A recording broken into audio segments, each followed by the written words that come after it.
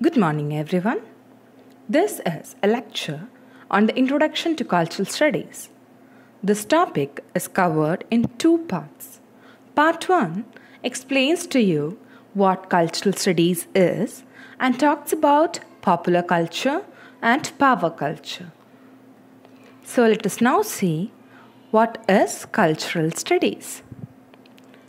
Cultural studies is a new discipline. It is a discipline between disciplines.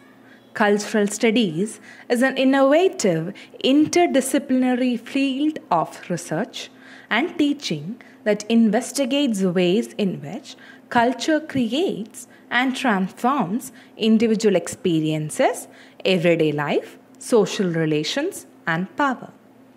Cultural studies is interested in the processes by which power relation between and within groups of human beings organize cultural artifacts like food habits, music, cinema, and their meanings. It is an academic field that analyzes contemporary cultures in order to derive meaning from them. It politically and critically discusses and observes some of culture's exclusions, injustices, and prejudices. The aim of cultural studies is to examine cultural practices and their relation to power. Cultural studies deals with culture as a part of everyday life. Because of that, it is an evolving field that changes and develops with culture itself. Cultural studies views cultures not as fixed, bounded, stable, and discrete entities, but rather as constantly interacting and changing sets of practices and processes. When we look at the term culture, culture is derived from the term cultura or colere, which means to cultivate. It also means to honor and protect. However, in the 19th century in Europe, it meant the habits, customs, and taste of the upper class or the elite classes. Only the culture of the elite class or high culture was considered standard. Now, as we have seen that culture is a mode of generating meanings and ideas. Meanings are controlled and governed by power relations. Elite culture controls the meaning. Hence, certain meanings, certain culture obtains validity. Non-elite views on life and art are rejected as tasteless, useless, or even stupid. Certain components of culture gets more visibility. Let us now see what popular culture is. Popular culture is the culture of the masses, like graffiti, comic books, popular music, open spaces of city, sports.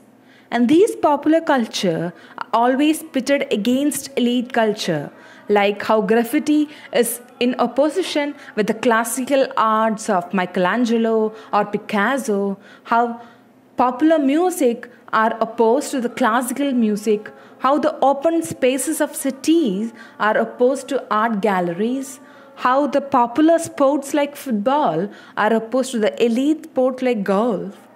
So it is a culture of everyday life of a large number of people.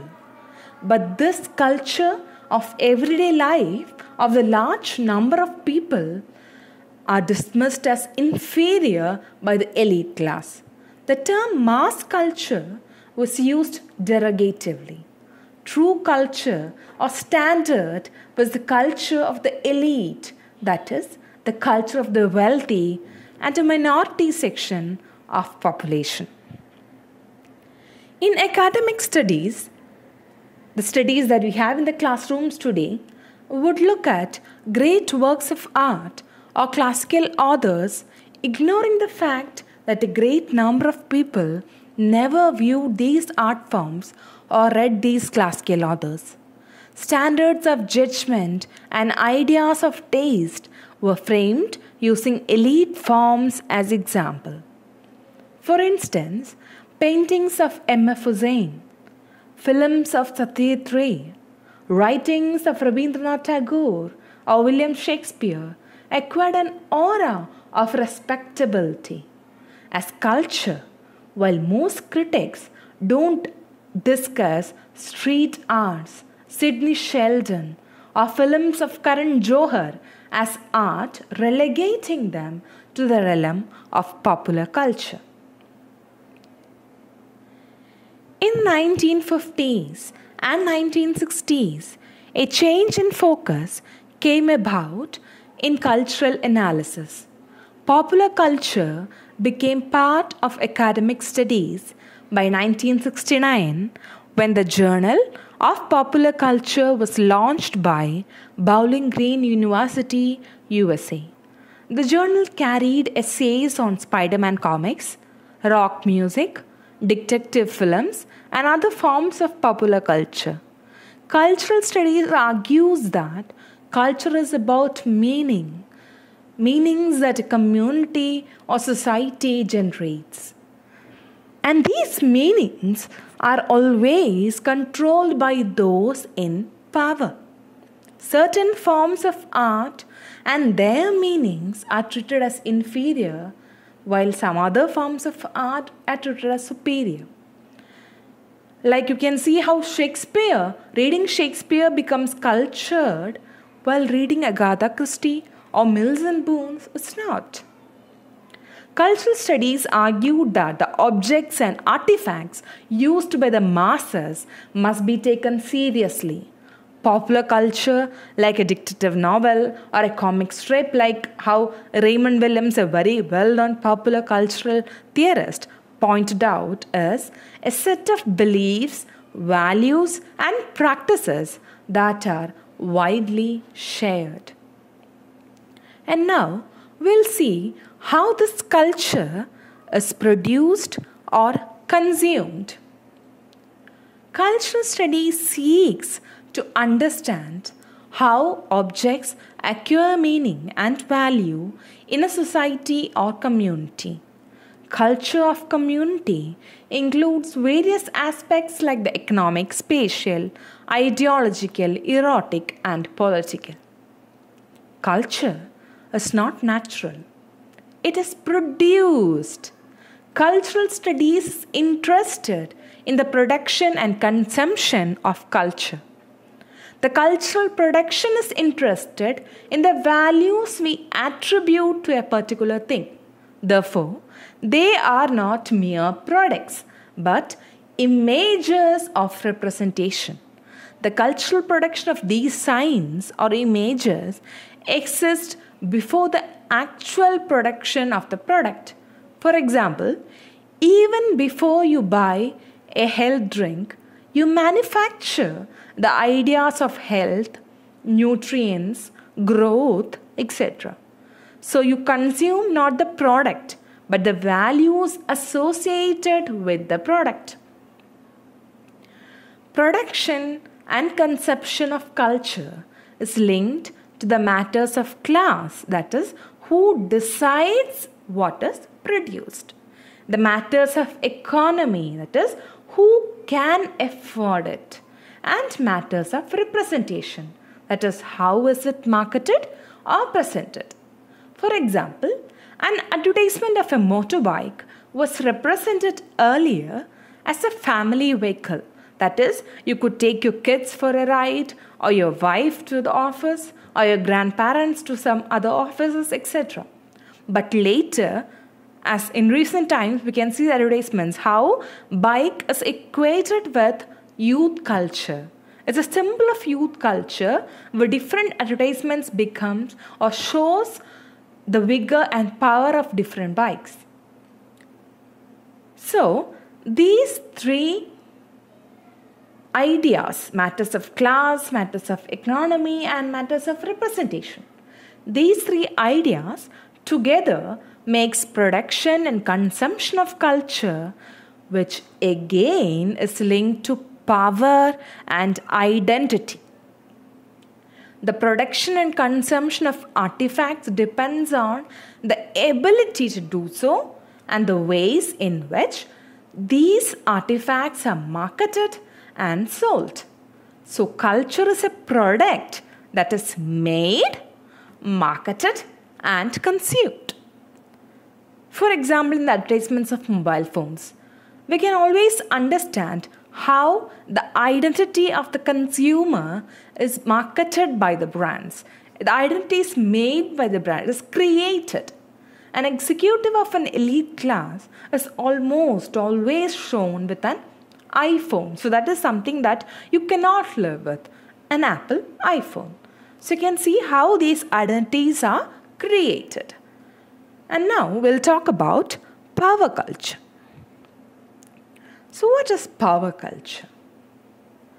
Now, culture studies to understand power culture tries to address some questions like, why is Agatha Christie not studied in English departments when most people read Christie rather than Thomas Hardy? How does walking through the city streets become significant as a practice? Or what are the economic and political implications of creating special outlets and exhibitions of tribal culture for elite people to purchase them in metropolises? Each of the questions suggests a connection between culture and power.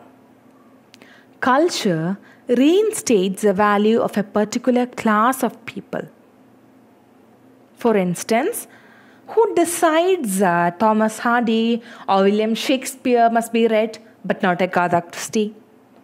We should remember that Shakespeare in his age was a very popular writer. Maybe someone like Chetan Bhagat of today. So, we can see how a popular culture or a mass culture of yesterday became the elite culture of today. In the similar way, who decides the spaces for the pedestrians and automobiles? Who gains economic profits from selling tribal artifacts? The decision about culture and social practices are not simply cultural questions. They involve politics and questions of power, since each artifact or practice acquires legitimacy and value because somebody has decided they are legitimate and valued. Cultural issues and themes are mediated through questions of economy and politics, that is, profit and power. That explains why Kathakali is always part of the tradition and culture of Kerala, the elite culture of Kerala, but mostly folk arts are only treated as secondary. So culture is therefore about power. Any cultural privilege is about power. So now we have seen what cultural studies is, what popular culture is, and how culture is deeply rooted in power and how this power creates an identity of the consumers. So that brings us to the end of this lecture. We shall look at the origin of cultural studies and some prominent cultural theorists in the next lecture. Thank you for your attention.